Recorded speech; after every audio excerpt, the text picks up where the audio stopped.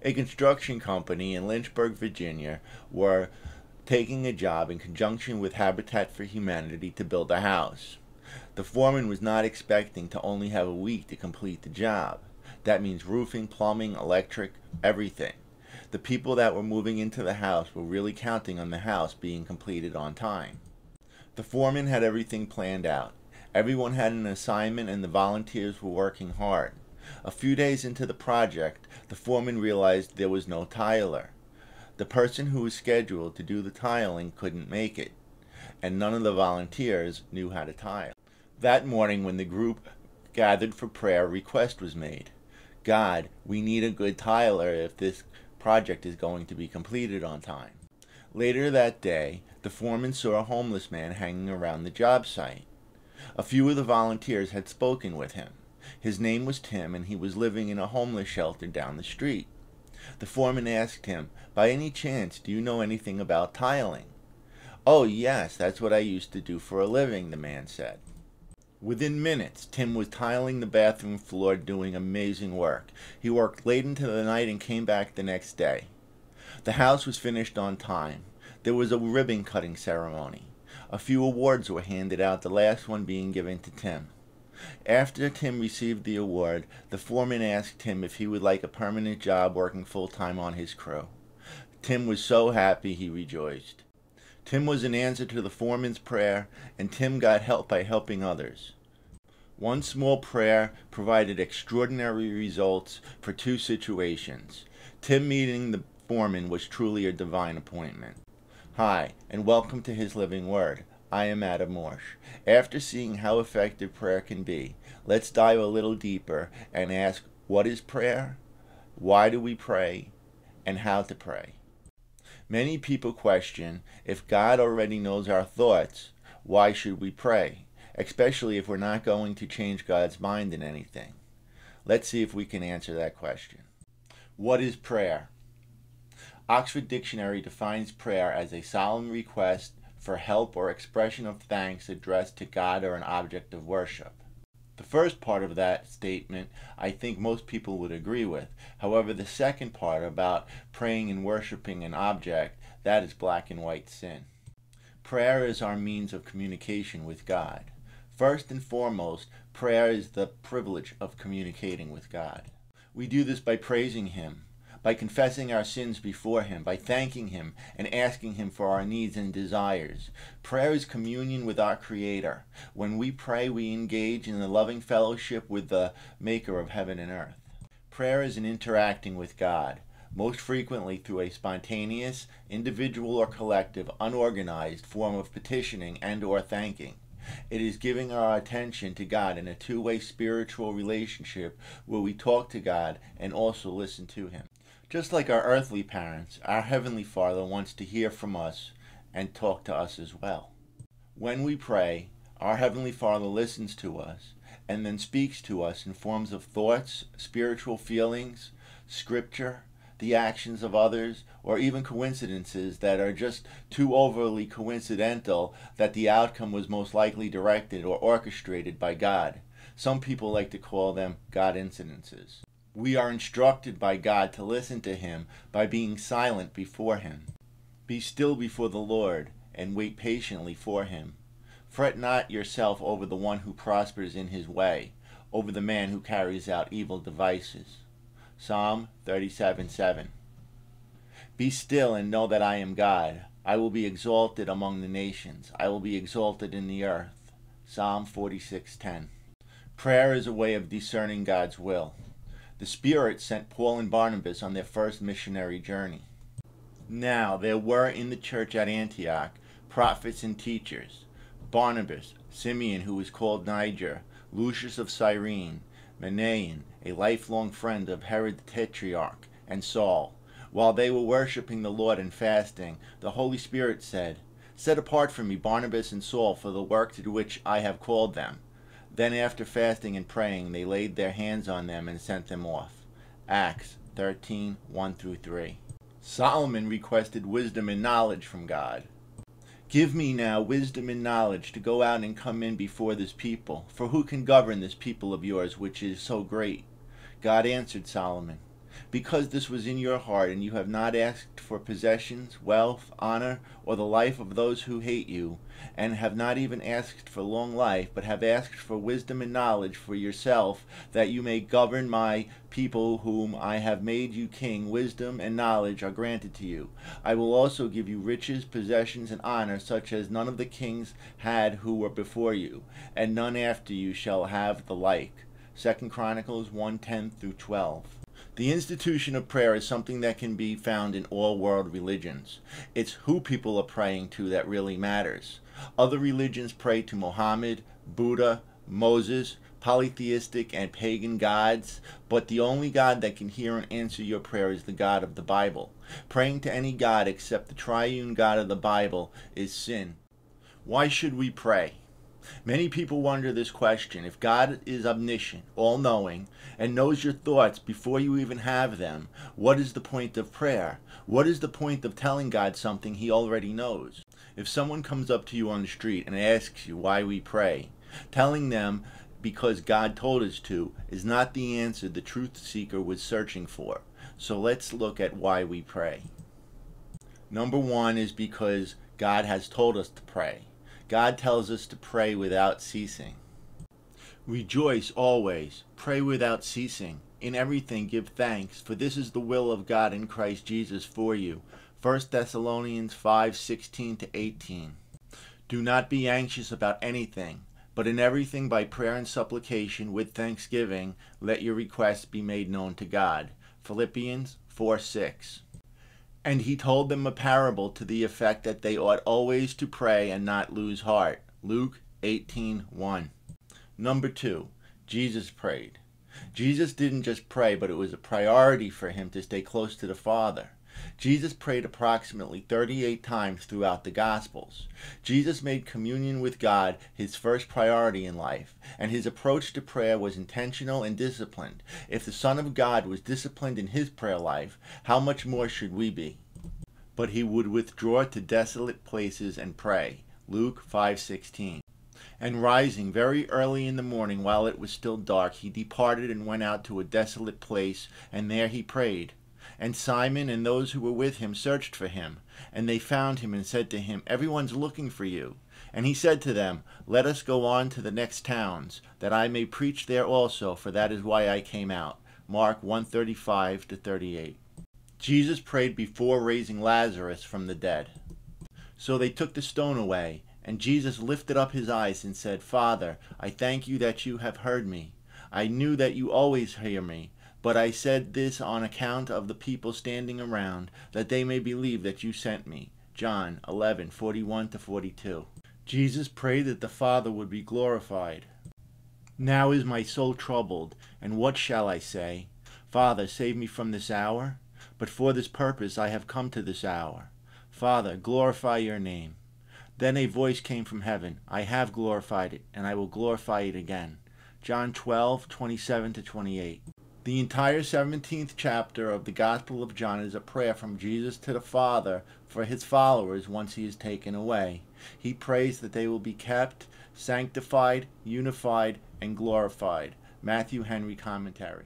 Immediately following the Last Supper, Jesus retreated to a garden to pray. The Gospel of Matthew and Mark identify this garden as Gethsemane. Jesus was accompanied by 3 of his apostles, Peter, John, and James. He asked them to stay awake and pray. He prayed a series of 3 prayers. Then Jesus went with them to a place called Gethsemane, and he said to his disciples, Sit here while I go over there and pray. And taking with him Peter and the 2 sons of Zebedee, he began to be sorrowful and troubled. Then he said to them, My soul is very sorrowful, even to death. Remain here and watch with me. And going a little further, he fell on his face and prayed, saying, My Father, if it be possible, let this cup pass from me. Nevertheless, not as I will, but as you will. And he came to the disciples and found them sleeping. And he said to Peter, So, could you not watch with me 1 hour? Watch and pray that you may not enter into temptation. The spirit indeed is willing, but the flesh is weak. Again, for the 2nd time he went away and prayed, My Father, if this cannot pass unless I drink it, your will be done. And again he came and found them sleeping, for their eyes were heavy. So leaving them again, he went away and prayed for the third time, saying the same words again. Matthew 26:36-44. Luke's account of Jesus praying in the garden offers a little different detail. And he withdrew from them about a stone's throw, and knelt down and prayed, saying, Father, if you are willing, remove this cup from me. Nevertheless, not my will, but yours be done. And there appeared to him an angel from heaven, strengthening him. And being in agony, he prayed more earnestly, and his sweat became like great drops of blood falling down to the ground. Luke 22:41-44. Lastly, Jesus prayed when he was on the cross. Jesus prayed 3 short prayers on the cross that were recorded amongst the 3 synoptic Gospels. And Jesus said, Father, forgive them. They know not what they do. And they cast lots to divide his garments. Luke 23:34. And about the 9th hour, Jesus cried out with a loud voice, saying, Eli, Eli, lema sabachthani. That is, my God, why have you forsaken me? Matthew 27:46. Then Jesus, calling out with a loud voice, said, Father, into your hands I commit my spirit. And having said this, he breathed his last. Luke 23:46. Other reasons to pray. God gives good gifts to those who pray. Prayer won't change God's mind, but prayer changes us and what we pray for. When our desires match up with God's will, it's perfect harmony, and God will usually grant those requests. If you then who are evil know how to give good gifts to your children, how much more will your Father who is in heaven give good things to those who ask him? Matthew 7:11. You lust and do not have, so you commit murder. You are envious and cannot obtain, so you fight and quarrel. You do not have because you do not ask. You ask and do not receive because you ask with the wrong motives, so that you may spend it on your pleasures. James 4:2-3. Prayer strengthens us from temptation. In the Garden of Gethsemane, Jesus told his disciples to watch and pray so that you will not fall into temptation. Matthew 26:41. Submit yourselves therefore to God. Resist the devil and he will flee from you. James 4:7. Prayer helps us to give and receive forgiveness, as well as strengthen us against temptation. The Lord's Prayer. And forgive us our sins, for we ourselves also forgive everyone who is indebted to us. And do not lead us into temptation. Luke 11:4. Prayer is a way to praise and worship God, and give thanks for his every blessing. As we look back, we bless him for his faithfulness. In our present, we praise him for his salvation and his loving kindness. For the future, we thank him that one day he will present us before his glorious presence without fault and with great joy. Now to him who is able to keep you from stumbling and to present you blameless before the presence of his glory with great joy, to the only God, our Savior, through Jesus Christ our Lord, be glory, majesty, dominion, and authority before all time, now and forever. Amen. Jude 1:24-25. Now that we have defined what prayer is, and we looked at why to pray, now let us look at how the Bible tells us to pray. There are 4 different ways we pray. We pray to praise God. We pray to ask God to provide our needs, which includes forgiveness. We ask God for what others need, and we pray in thanksgiving for what God has already given and done. There is only one place in Scripture that Jesus teaches us how to pray. This is the Lord's Prayer. It is recorded in both Matthew and Luke, but only Matthew gives a complete set of instructions. And when you pray, you must not be like the hypocrites, for they love to stand and pray in the synagogues and at the street corners, that they may be seen by others. Truly, I say to you, they have received their reward. Matthew 6:5.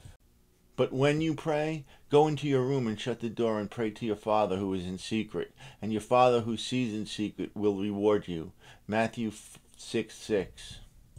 And when you pray, do not heap up empty phrases as the Gentiles do, for they think that they will be heard for their many words. Do not be like them, for your Father knows what you need before you ask Him. Pray then like this. Matthew 6, 7 through 9.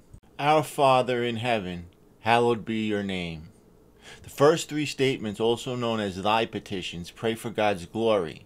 Hallowed be thy name, your name, is referencing the holiness of God's name. We are asking that His name be revered on earth. Your kingdom come, or thy kingdom come, is requesting for God's guidance and rule in our lives. What does God do in His kingdom? He rules completely. So we are expressing our desire to see God's kingdom rule on earth just as He rules in heaven. To quote Elmer Towns in his book How to Pray, in other words, we tell God that each day we will again submit our lives to His rule on earth just as He rules in heaven. Your will or thy will be done. When we pray this part of the prayer, we are surrendering or yielding our lives to the Lord. We must yield our lives every day in everything that we do to God. Just as Paul says in Corinthians, so whether you eat or drink or whatever you do, do all to the glory of God. 1 Corinthians 10:31. Paul says this again in Colossians. And whatever you do in word or deed, do everything in the name of the Lord Jesus, giving thanks to God the Father through Him.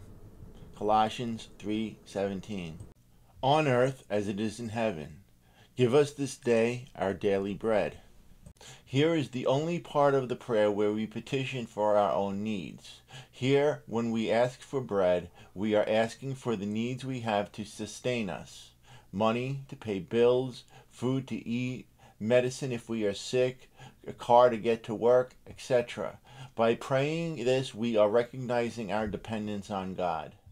It is important to notice that when we are praying for our daily bread, we are praying for something made on earth. We are not asking God to perform a supernatural miracle and provide manna from heaven. There are some people, mainly proponents of the prosperity gospel, who would want us to believe that we can demand things from God. Name it and claim it, they call it. However, God does not act like a vending machine. Furthermore, when we ask God for our daily bread, we are asking God to provide our needs for each day. When we ask God for our daily bread, we are bringing God into our daily struggle for survival. So when God gives us our daily bread, we need to recognize that it comes from Him and use it to glorify His name. It's good to pray for our necessities, but nowhere in Scripture does it tell us to pray for luxuries. Asking God for daily bread is asking God for enough to get through one day. The final three petitions in the Lord's Prayer are known as us petitions because it deals with our spiritual lives. Elmer Towns, the co-founder of Liberty University, the largest Christian university in the U.S., makes the statement that every aspect of Christian living is incorporated in the last three final petitions of the Lord's Prayer. And forgive us our debts as we forgive our debtors. In this fifth petition of the Lord's Prayer, we are seeking forgiveness. This is not a salvation type of forgiveness. Jesus already completed that on the cross, and you are only saved once. But this type of forgiveness is a daily acknowledgement that we did wrong and is a petition to ask to be restored to God's fellowship, just as we forgive debts of others and restore them to fellowship. It is important to notice that this part of the Lord's Prayer is the only part where we must bring something to the table. We can't earn our salvation regardless of what we do, but we are required or called to do certain things, and forgiving is one of them. For if you forgive others their trespasses, your heavenly Father will also forgive you. But if you do not forgive others their trespasses, neither will your Father forgive your trespasses. And lead us not into temptation. This doesn't ask God not to tempt us, because God cannot be tempted by evil, nor does He tempt anyone. In this petition, we simply ask God to keep us from the sin that will overwhelm us. We are asking for victory. But deliver us from evil. The last part of the Lord's Prayer is to protect us from Satan. Some believe this is to be a general evil, because the King James just said to deliver us from evil. But the New King James Version makes it clearer and says, deliver us from the evil one. That completes the Lord's Prayer. We've broken down every part of the prayer. It is okay to say the Lord's Prayer as a prayer, but we should always be mindful of what we pray. And when you pray, do not heap empty phrases as the Gentiles do, for they think they will be heard for their many words. The Lord's Prayer is meant to be a model of how we should pray, how we should address God, and what we should pray for.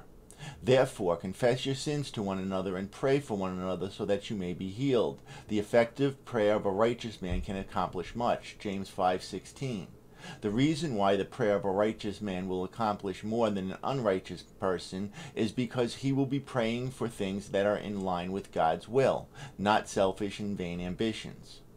In conclusion, I hope that you got something out of this and it will help strengthen and deepen your prayer life. If you don't know what to pray, be honest and tell God you don't know what to pray. And sometimes sitting in silence is the best prayer of all. Thank you for watching. And please remember, if you got anything out of this video, to hit the thumbs up and subscribe, because it really helps get the video in front of other eyes. Thank you for listening, and God bless.